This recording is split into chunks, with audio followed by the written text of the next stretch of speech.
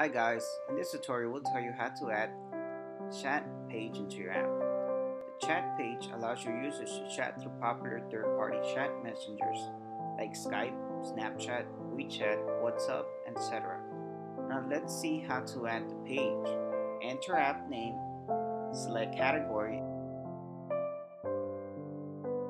and click on next. If you want, you can add your website here. Now select the design as per your needs and click on next.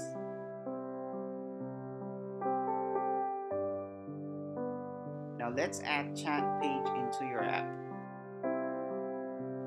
Click on view all here, search chat page and add it. If you want, you can change the page name from here. From here you can change the page icon. If you want, you can select a solid outline icon or image from our library, or upload your own custom icon image from this section. Now let's move to content section. Click here if you want to add chat feature from chat room. In Firebase data URL field, enter the URL.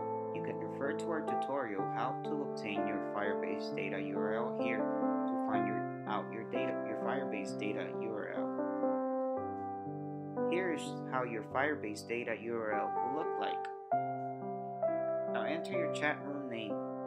Click on browse button to upload chat room icon of your own. From here you can delete the chat room. Click on add chat room button to add multiple chat rooms.